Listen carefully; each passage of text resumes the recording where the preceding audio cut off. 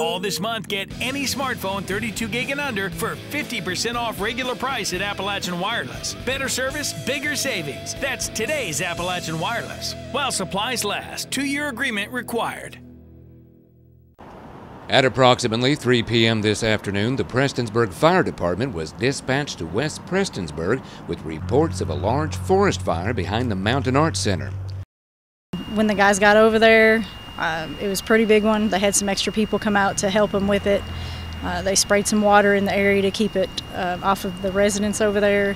They got that under control probably about 4:30. And we got back to the station, and about 15 minutes later we had another one at the mouth of Little Paint just past KDMC on US 23. Today's fire grew so quickly that additional assistance was needed from outside the county. We started on top of the hill, brought 2 control lines, one down each side, burnt the fire out as we come down. When we burn it out, then it's controlled, then we can leave.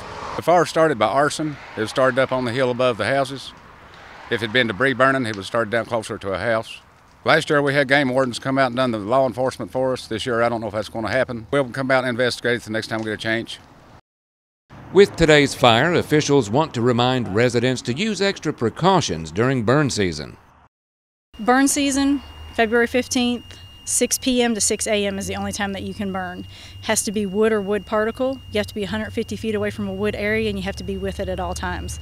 And even though right now it is okay to burn after 6 p.m., we do ask folks to just look outside and see if it's windy outside. The Kentucky Division of Forestry reported fires in Johnson, Magoffin, Pike, Knott, and Floyd counties today. Reporting from Prestonsburg for EKB News, I'm Sean Allen.